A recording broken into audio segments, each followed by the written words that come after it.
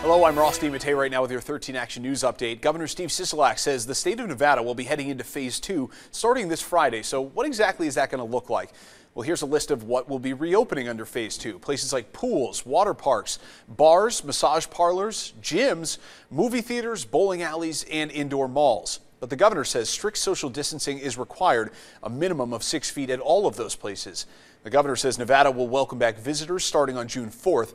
Which is the same day when gaming establishments will begin a phased reopening. Today is already the hottest day of 2020, and to help deal with this triple-digit heat, several cooling stations are now open across the valley. But you can't just show up. There are several new precautionary measures, including screening, social distancing, and wearing a mask.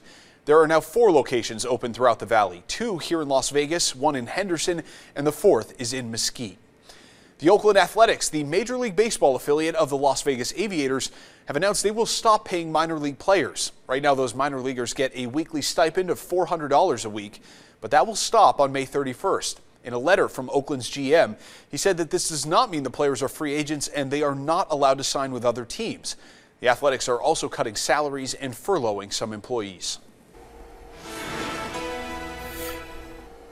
The hottest day so far in 2020. Temperatures today expected to land just a degree shy of the standing record of 108 degrees. It looks like we'll remain in the triple digits through dinner time as well, even after the sun sets. By 10 or so, we're dropping to the low 90s. Overnight lows will fall to the upper 70s ahead of your Thursday morning, with near record highs expected again Thursday and Friday. The excessive heat warning continues through Friday night with plenty of sunshine. 108 the forecast high for Thursday. We'll drop a few degrees this weekend, but low 100s expected through at least Sunday.